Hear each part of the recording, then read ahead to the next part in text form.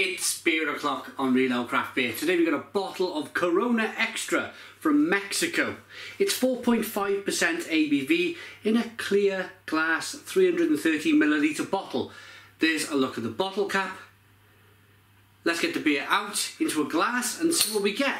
Apologies for the sound. My mic, I'm having a few problems with my mic at the moment, so I'm recording this beer review without a mic. So on we go. Nice bit of smoke on the bottle opening, beer in the glass. Now, I'm using a regular lager glass tonight, as it is a regular lager. Now this stuff, I think it's worthy of a review.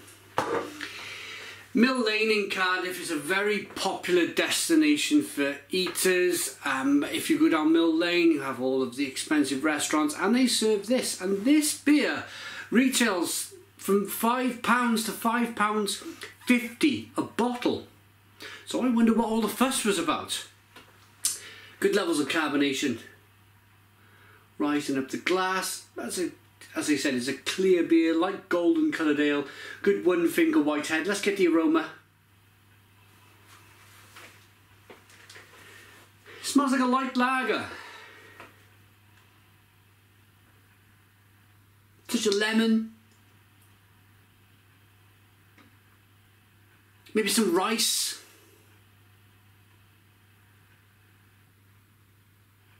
And if you boil a pan of boiled rice, there's not that much of an aroma. That's what I'm kind of getting at here. It's not screaming at you. But when you brew with rice, how many times have you boiled a pan of rice and it tastes different from the last pan of rice?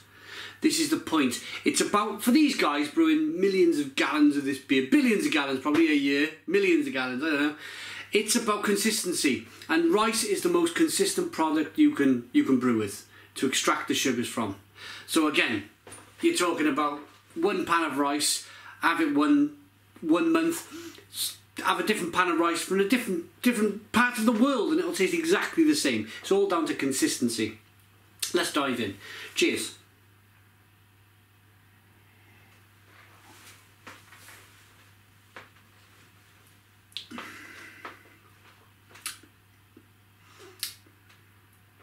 It's a light lager, slightly carbonated. What it has as a massive benefit is the fact that it is so sluggable. It's a really, really sluggable, drink 4 pints, no problem beer. Sunny afternoon in a beer garden. Mill Lane in Cardiff, generally, Google up Mill Lane in Cardiff, you'll see pictures on the internet, but generally it's got the sunshine all afternoon along that row. It kind of comes round on a corner. It used to actually be, they used a canal network there many moons ago, back in the 1930s. I think they closed it, but it was on the banks of a canal, Mill Lane. So all of the buildings have got a kind of it's got a shipyard look to it. It's very nice down there. It's very nice, nicely cut trees and £5.50 bottles of Corona. If you're happy to pay that, but you can imagine if the sun's shining, boiling hot day, pizza, cold lager, before you know it, 4 or 5 hours have passed. However,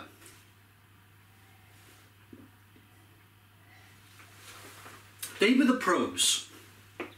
That's me being as fair as I possibly can with this beer. Because I've changed my attitude. I used to rip into these beers. I used to give them a right old rollick in, if you like. But I'm trying to change my attitude because there's a lot of people who drink this.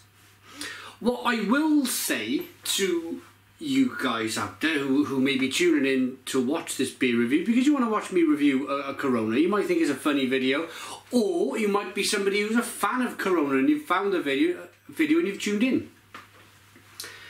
My message to you would be, try this, drink this, enjoy this, but maybe enjoy an American style pale ale at the same time, or a session IPA, or maybe a Saison. That's all. They're equally refreshing beers. If you're looking for flavour, if you're looking for grapefruit or mango, if you're looking for a craft beer, this is miles and miles from craft. This is as generic as it's going to get for a beer. It's probably the most generic beer in the world. I know a lot of people actually put a bit of lime in the bottle, maybe just to add a bit of flavour, because it really is one of the most flavourless beers out there.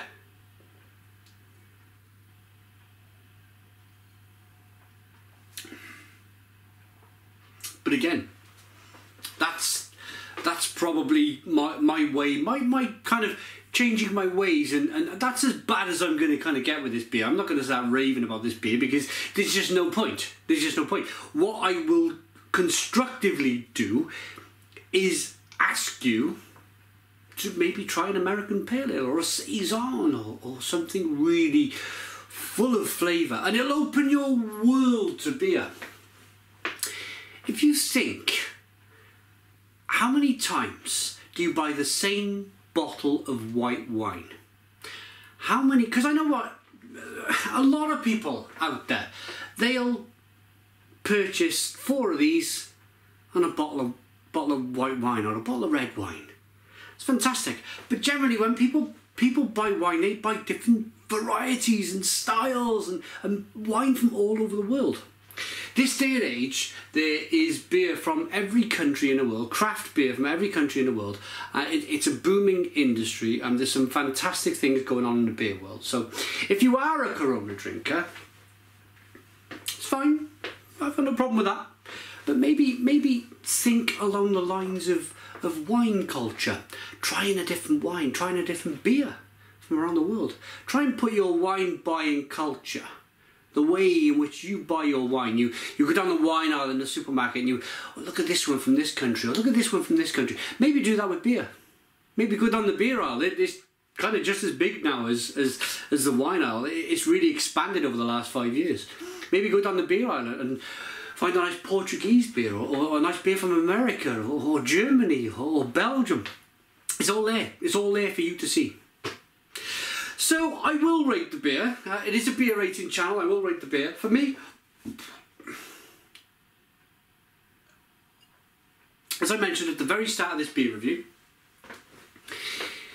if you want something highly refreshing on a Sunday afternoon, maybe with a pizza down your local restaurant, that you don't really mind what the beer tastes like, you don't really, you're not really looking into the beer scene, then fine, enjoy it. But me, personally, I want a lot more flavour for my beer, so I'm going to rate it. It's not the worst beer I've ever drunk in the world. It really isn't the worst beer. For a lager, for a mass-produced lager, as I mentioned earlier as well, I think it's quite impressive that the beer is at such a consistent level.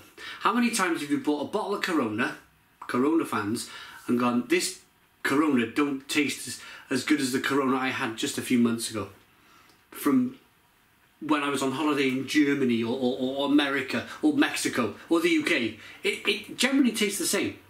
So it's impressive on that front.